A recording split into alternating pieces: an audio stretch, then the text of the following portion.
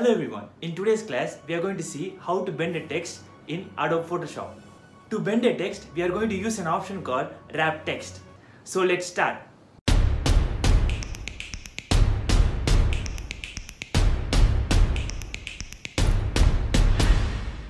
Okay, let me introduce Text Tool first.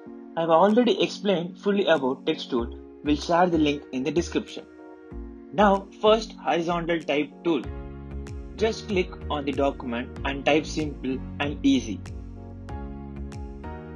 Now Vertical Type Tool. Just click same like Horizontal Tool and type the text what you want. This is how Vertical Type Tool works. Let me tell you the shortcut to increase and decrease the text size.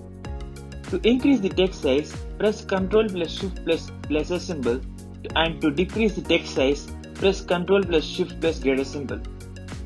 Now let me show you how to duplicate the text. Select the text and press Alt in the keyboard and drag the text which you want to duplicate.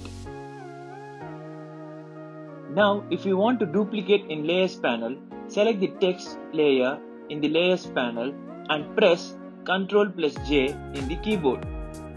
This is how we duplicate the text. Let's duplicate the text and make the text bend using the option called Wrap Text. Just right click the text layer and you can see an option called Wrap Text. Just click it, we will get a pop-up dialog box.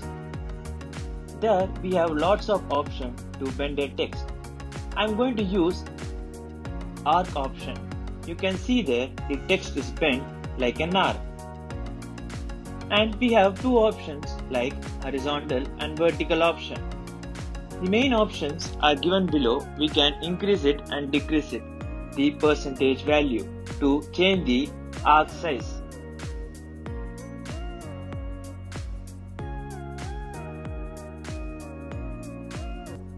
Have a look how I use other options.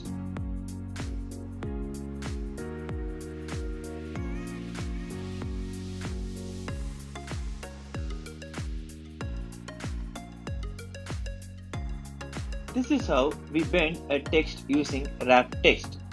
I hope the video was useful. Thank you.